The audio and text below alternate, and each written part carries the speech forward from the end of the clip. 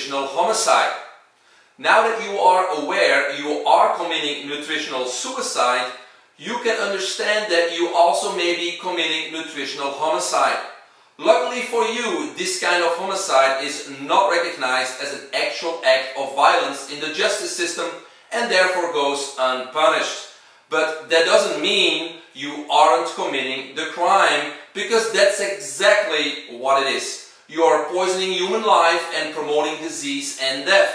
I know that most of you are doing this unintentionally and unwittingly, but not anymore. You know now, which means you need to act now. If not, how can you live with the fact you are killing everyone you feed and raise in your family, your children and your loved ones?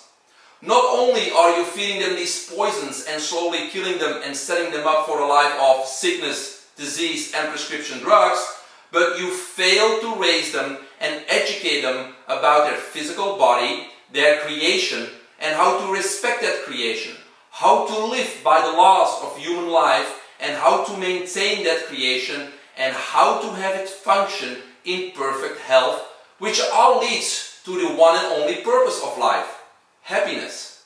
Besides your children and loved ones, maybe as part of your job or volunteer work, you feed children in school, or patients in a medical setting, people in a restaurant, the homeless, travelers on a cruise, etc. Yes, you are an accomplice in their homicide also. The power to change all this lies within you. You can stop committing nutritional homicide right now. Just do it.